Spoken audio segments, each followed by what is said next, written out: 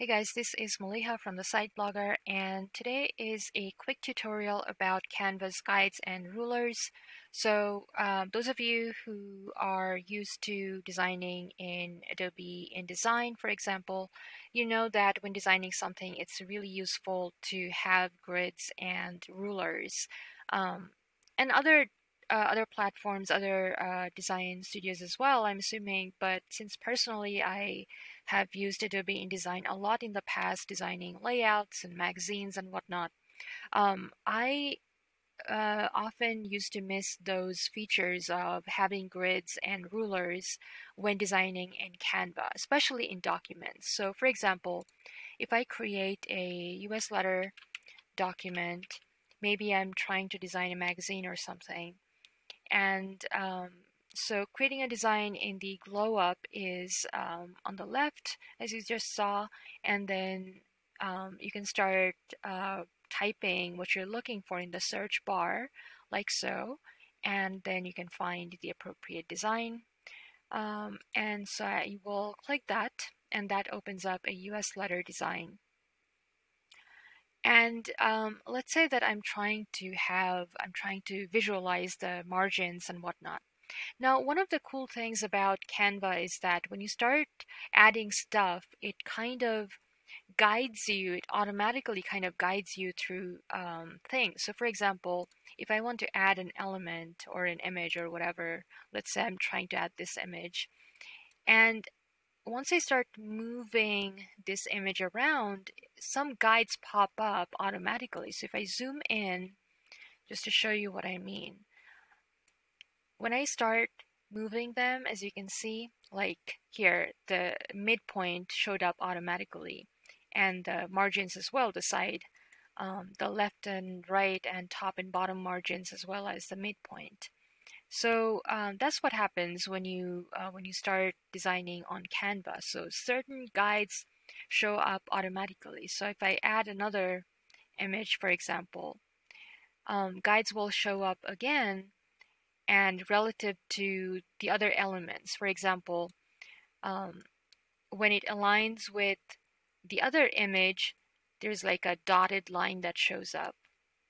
And if I add another one, and let's say I want to add them equal distance from one another, guides show up again showing me, when they are equally distance from each other. So those are some of the cool things that Canva already has that helps you making better design choices. But you can also add certain guides and rulers. So to do that, if you're not seeing it already, it means that you have to add them. So you go to File, and under Files, click Settings. And when you hover over Settings, you will see things like Show Rulers and Guides, Add Guides, Show Margins, Show Print Bleed, hide comments, and other stuff. But the thing that we are interested in today they are rulers and guides and margins, maybe. So and bleed too. So if you're working with a design that's going to be printed by a professional printer, not your home printer, then your professional printer may have certain bleed requirements. So let's go over them one at a time. So the first one is show rulers and guides. So if I click that, as you can see, it just added, rulers on the left and on the top as well. So let's get rid of the left panel so we have more room to work with. And so rulers can help you, kind of visualize how you're designing things, where you're adding elements and compared to, your page and the size of the page, where things are appearing.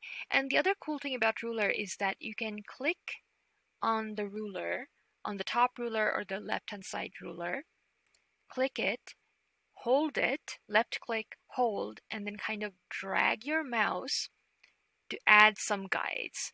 So you can add like a guide to that aligns with the left margin, and then it will just stay there. And then you can do the same with the top And when it aligns with the top margin, you will see the magenta line pop up. And that way, you can kind of add some visual guides to help you design better, like so.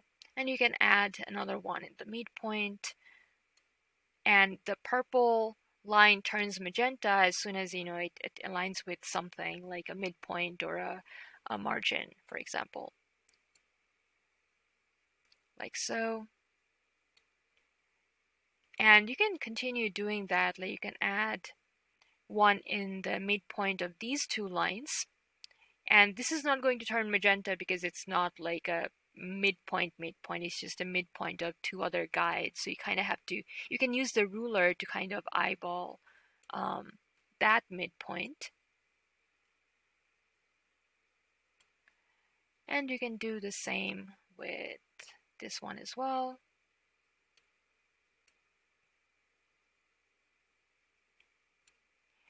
And these guides will help you create a better design where you can place your elements and text boxes or whatever you're adding to just kind of help you uh, make things as close to pixel perfect as possible.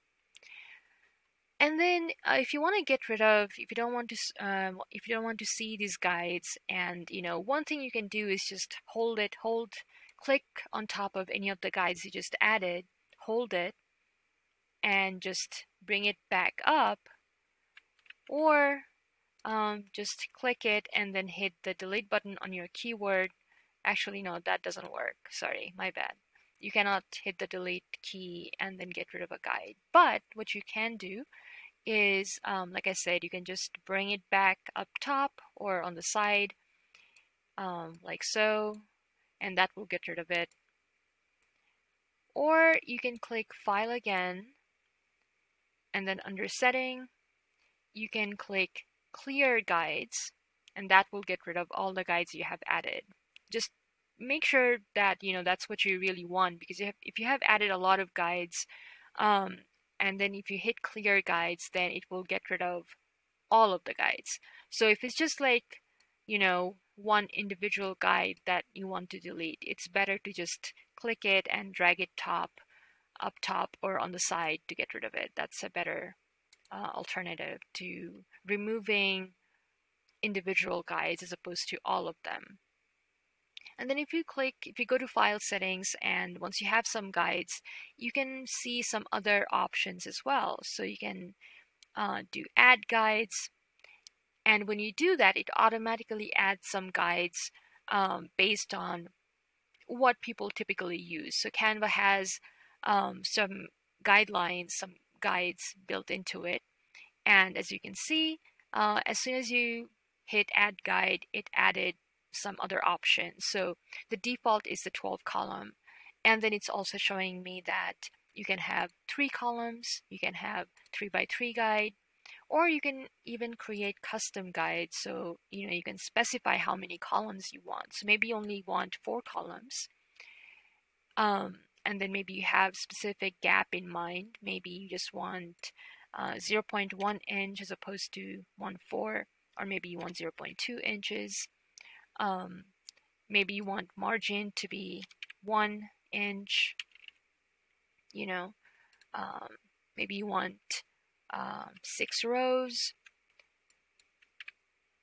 and then you can add guides, and that should work. And then if you don't like something, you can go to File, Settings, and then Clear Guides again to get rid of all guides.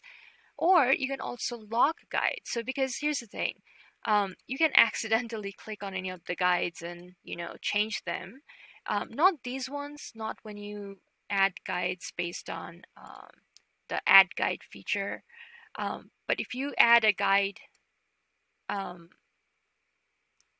custom guide like I showed you previously, then you can log those guides. These are automatically locked, appears to be. So let me go to File again, Settings, and then Clear Guide, and show you what the lock feature does. You can add a guide, custom guide, like so. And then you can go to File, Settings, lock guide, and then it locks it and you cannot really move it. And if you want to move it, move the guides, then you can go to File, Settings, and then click Lock Guides again to unlock the guides.